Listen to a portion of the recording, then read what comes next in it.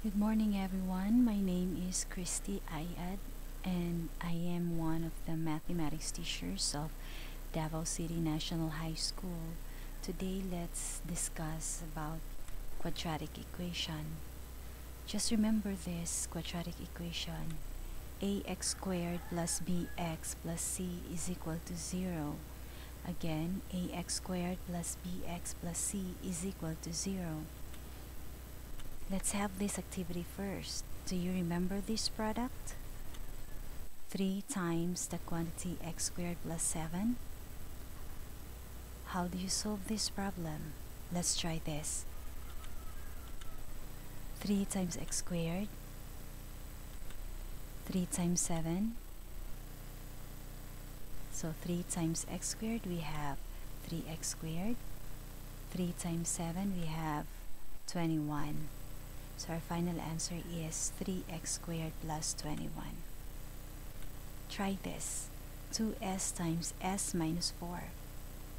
You can pause this video for a while and try to solve this in your notebook. Okay, let's check your work. Our equation was 2s times the quantity s minus 4. So 2s times s, 2s times negative 4.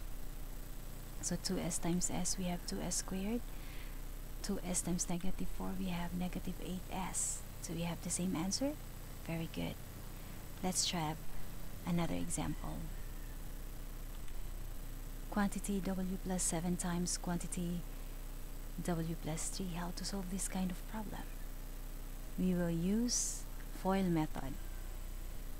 W times w, outer w times 3, inner 7 times w, last 7 times 3. So w times w, we have w squared. W times 3, we have 3w. 7 times w, we have 7w. And 7 times 3, we have 21. Then combine like terms. 3w plus 7w, we have 10w. And the rest of the terms just bring down. So our final answer is w squared plus 10w plus 21. Try this. Quantity x plus 9 times quantity x minus 2.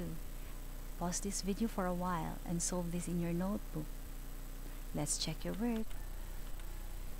Our equation was x plus 9 times the quantity x minus 2. So x times x, we have x squared. X times negative 2x, we have negative 2x. 9 times x, we have 9x. And 9 times negative 2, we have negative 18. Then combine like terms. Negative 2x plus 9x, we have positive 7x. And the rest of the terms just bring down. So our final answer is x squared plus 7x minus 18. So let's do this activity. Find each indicated product. Write this in your notebook and answer the solution. Take a picture and send it to me in the messenger privately. Good luck.